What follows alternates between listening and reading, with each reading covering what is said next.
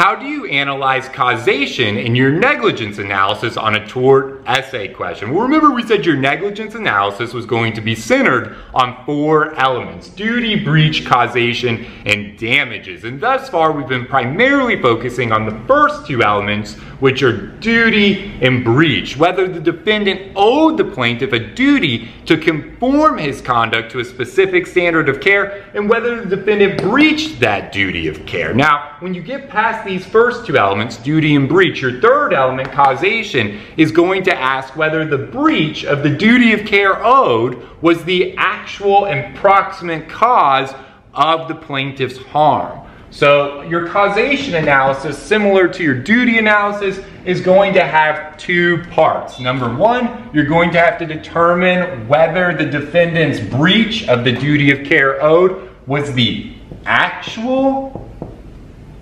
cause of the plaintiff's harm. Sometimes we call this the but-for causation. And secondly, you're going to have to determine whether the defendant's breach of the duty of care owed was the proximate cause of the plaintiff's harm. And if you have both of these things, actual cause and proximate cause, then your element of causation is going to be satisfied. And if you can show damages, then the plaintiff is going to be able to hold the defendant liable for negligence if all 4 elements are met. You have duty, breach, causation, and damages. Prove all of those by preponderance of the evidence, then the defendant can finally be held liable for negligence. But causation, again, is going to have 2 parts. Let's start with the first part, which is actual cause. How do you show actual cause? Actual cause is going to be one question. You need to ask yourself, would the plaintiff's injury have occurred but for the defendant's breach of the standard of care owed? Okay? So if you can say that this injury would have never occurred but for the defendant's breach, then you're going to satisfy actual cause. So let's look at an easy example here. Keep it really straightforward. Let's say that I'm driving my car down the road, and as I'm driving, I decide to pull out my iPhone, take my eyes off the road, and look down at my phone and start texting one of my buddies, right? And let's say that it's a really long text, so I'm looking down at my phone for 10 to 15 seconds, really long text. And as I'm doing this, I keep my foot down on the accelerator and I never look up from my phone. And while I'm looking down, I rear end a car in front of me. And the driver of this car, as a result of the collision, suffers a broken leg.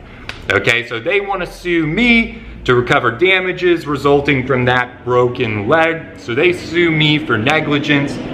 Duty and breach we've discussed ad nauseum at this point, so let's not worry about doing a duty and breach analysis. I'll tell everyone there's clear duty owed, and I've clearly breached that duty by looking down at my phone while driving. So the question is my breach of the duty, me looking down at my phone while driving, texting and driving, is that breach the actual cause of the plaintiff's broken leg? That is going to be the question. So what do you ask? Would the plaintiff have a broken leg right now but for me looking down and texting in my phone? If you find that had I never been texting and driving, would this plaintiff have a broken leg right now? And the answer here, under the facts that I gave you, is probably this plaintiff would not have a broken leg right now if I had never been texting and driving. Which means we have actual cause. I am the actual cause of the plaintiff's broken leg. My breach, but for my breach, this injury would have never happened, right? That's all you have to do for a but-for test. Now, one way that this could be tricky is if I added alternative factors that contribute to the harm.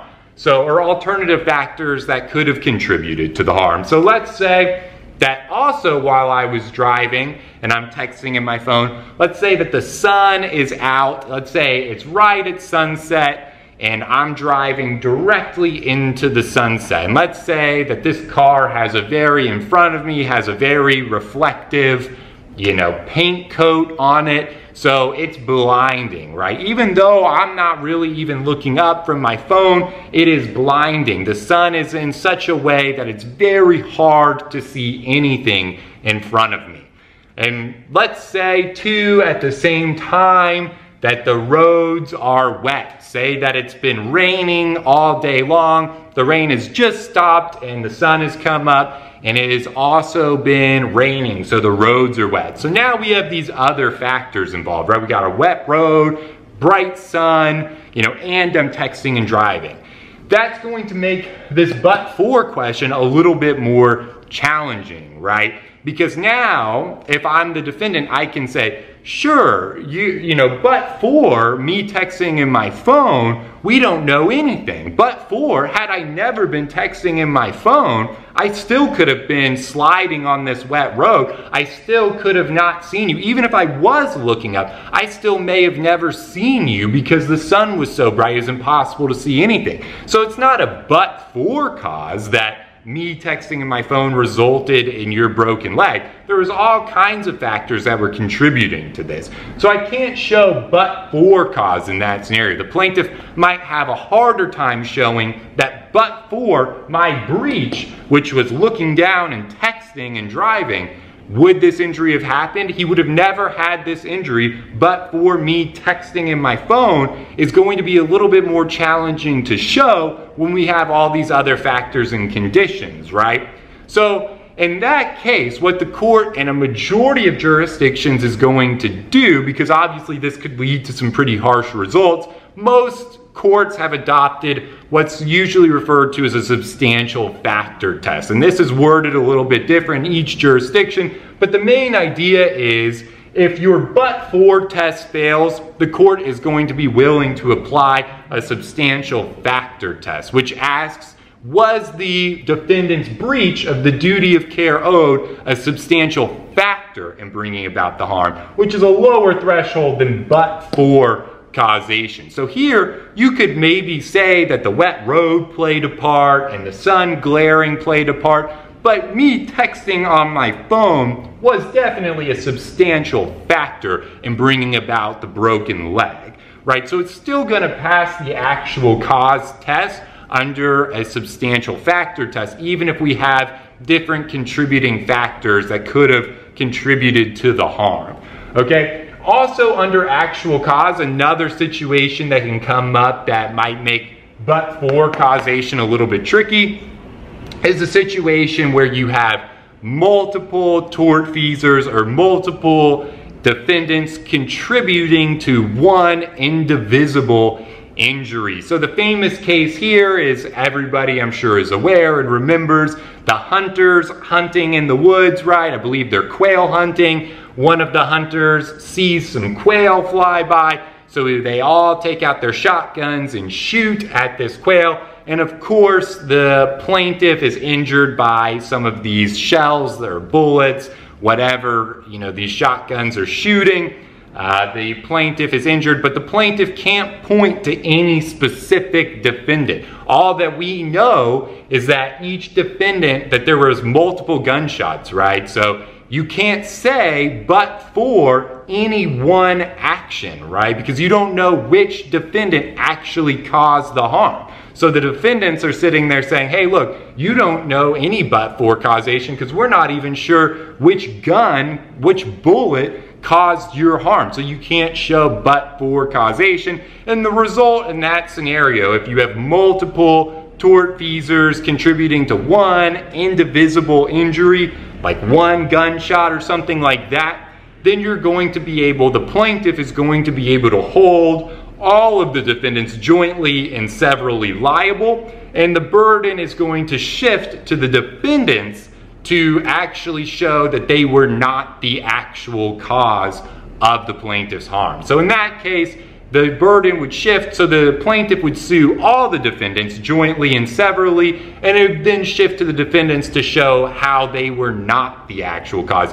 And if a defendant can show that he is not the actual cause of the harm himself, then he can be taken out of the lawsuit. But until that happens, the defendants are going to be held jointly and severally liable. So those are the main two issues that can come up with actual cause showing but-for causation. The idea that there can be multiple causes contributing to the harm. In that case, it's okay to apply a substantial factor test, or if you have multiple tortfeasors contributing to one indivisible injury, there you're just going to be able to hold them jointly and severally liable, and the burden of proof is going to shift onto the defendants to show that they were actually not the but-for cause. And if the defendants can do that, then they can get out of being liable, okay? So that's the main ideas with actual cause. So I'll illustrate one more example that'll kind of lead into the idea of proximate cause. So let's stick with this example, right? The idea that we have me texting and driving on my phone, rear-end somebody, and now they have a broken leg. Well, let's continue with this hypo, that plaintiff now has a broken leg. So what do? We call an ambulance to the scene. Let's say an ambulance comes, picks this plaintiff up, and on the way to the hospital, this ambulance is involved in another accident. The ambulance gets rear-ended by another car. And this second collision causes the plaintiff to break their arm. So now they have a broken leg and a broken arm. Am I liable, the original defendant, me, am I liable for that broken arm? Clearly we said I was the actual cause of the broken leg. Am I the actual cause of the broken arm that resulted from that second collision? And the answer is going to be, well, ask the same question, right? But for me rear-ending this plaintiff, but for my breach of the duty of care owed, but for me texting and driving, would this plaintiff now have a broken arm?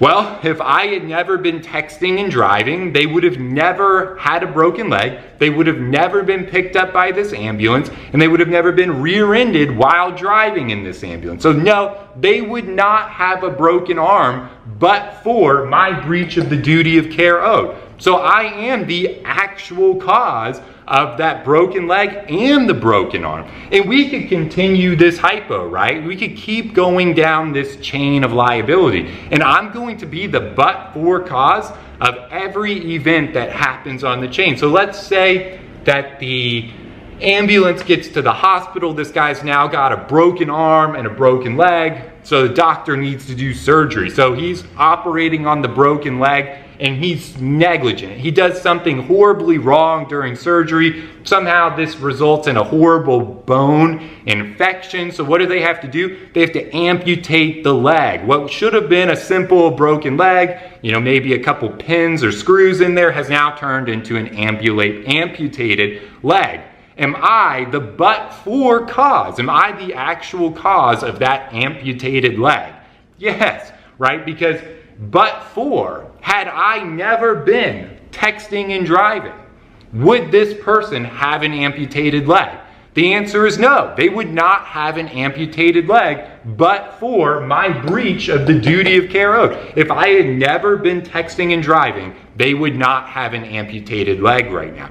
So you can see, no matter what happens after the original injury, I am going to be the actual cause. This could be the unluckiest plaintiff in the world. The ambulance gets rear-ended, the doctor is committing malpractice, all of this stuff resulting in more and more and more injuries, and I'm going to end up being the actual cause of almost all of those injuries that you could ever paint out in that fact pattern. Because but for my original breach that got this plaintiff, you know, that broken leg, which resulted in the ambulance trip, which resulted in needing surgery from the doctor, but for my breach of the duty of care owed, none of those injuries would have occurred. So I am the actual cause of all of those injuries, all of those harms. So this element, you can see actual cause is pretty interesting and can be pretty devastating for defendants, because a lot that would be almost seemingly out of your control, under a but-for test,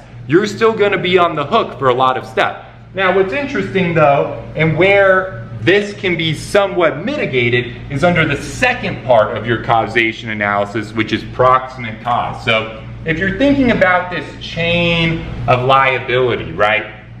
And let's say that this chain of liability starts with the facts of the case. So this is, the first sentence of your tort essay question, of your hypothetical, is the beginning of this chain, right? And at the end, we have the final injury sustained. So in between all of this stuff, right, we can have all kinds of events and causes and different interactions happening in this chain of liability. So right here we have the first injury, which would be the broken leg. So in this chain of liability, this chain of causation, we can have a broken leg, and then remember we have a broken arm when the ambulance is rear-ended, and then the doctor has medical malpractice, so then we have an amputated leg, so let's just say amputated leg. So we have all of these things happening on the chain of causation. And the question is going to be, under proximate cause, all you have to do in the second part of your analysis is ask whether there were any events or causes that happened in this chain that were unforeseeable. And if any event or cause was unforeseeable, that's going to break the chain of liability. And everything from that point forward, wherever it is, anything from that event that was unforeseeable, that unforeseeable cause forward, the defendant is now no longer liable. The proximate cause is not going to be there for any event after that unforeseeable event has occurred. We call this a superseding cause in the chain of liability. So if there's any unforeseeable cause that occurs, we call it superseding, and it's going to break the chain of liability. And from that point forward, the defendant is in the clear, okay? But you have to have something unforeseeable happen to break the chain. And what's interesting in the fact pattern that I just drew up here, let me think back through this for a second. So we started with a broken leg from texting and driving rear end. Okay, nothing unforeseeable at this point. And then that person is picked up by an ambulance, nothing unforeseeable there. Someone sustains a broken leg, ambulance is going to come, but then that ambulance is rear-ended by another car. Is that unforeseeable? Well, the law typically says that further acts of negligence are foreseeable. More negligent acts do not break the chain of liability. So another car accident caused by negligence is foreseeable. So this broken arm is still, the defendant is still the proximate cause of this broken arm, because there was nothing that happened in the chain that was unforeseeable that would break off the liability, okay? So we're still good. So the defendant is the proximate cause of the broken leg. The defendant is the proximate cause of the broken arm. What about the amputated leg? Well, remember, we just said that acts of negligence are considered foreseeable in the eyes of the law, especially for purposes of proximate cause. So medical malpractice is another form of negligence. So believe it or not, the defendant is also a proximate cause of this amputated leg. So in this analysis, the defendant is the actual and proximate cause of all of these injuries. He's the but-for cause of the broken leg, the broken arm, and the amputated leg, and there was nothing in the chain of liability that was unforeseeable that would have broken off his liability. All of this was foreseeable. Any act of negligence is going to be considered foreseeable for proximate cause purposes. So this doctor's medical malpractice, that's foreseeable in the eyes of a proximate cause analysis. So again, the defendant is going to be the actual and proximate cause for all of these injuries. So what are unforeseeable events that can occur that would be unforeseeable? Or what are causes that would occur that would actually be unforeseeable? These are sometimes called acts of God, things that are caused by nature, or criminal or intentional acts. So crimes or intentional torts. So if we had something happen here where let's say that, I don't know, as the ambulance is driving away, a meteorite falls from the sky and hits the ambulance, right? That's gonna be an unforeseeable event. So let's say after the plaintiff broke their leg and the ambulance comes and picks them up, that ambulance gets hit by a meteorite falling from the sky, which causes this broken arm. Of course, at that point, when that happens, the chain of liability from this point forward is going to be broken. So from that moment on, the defendant is no longer the proximate cause of those future harms, right? The chain gets broken when an unforeseeable event happens. That's called a superseding cause. So a meteorite falling from the sky is going to be a clear unforeseeable cause that's superseding. From that point forward, the defendant is no longer going to be the proximate cause of those future harms. Okay, so obviously too, if there was any kind of crime or intentional act, you know, say some sort of car thief or car hijacker comes and tries to pick off the ambulance, you know, holds it up in an armed robbery, that's going to be considered unforeseeable, or any type of intentional tort, right, would also be unforeseeable. So that's going to be the main idea with proximate cause. Just remember that proximate cause is all about this chain of liability. If any unforeseeable events happen, that's going to be a superseding cause that breaks off the chain of liability. One more note to make on proximate cause and actual cause is what is called the eggshell plaintiff rule, right? Sometimes it's called the thin skull rule, eggshell plaintiff rule.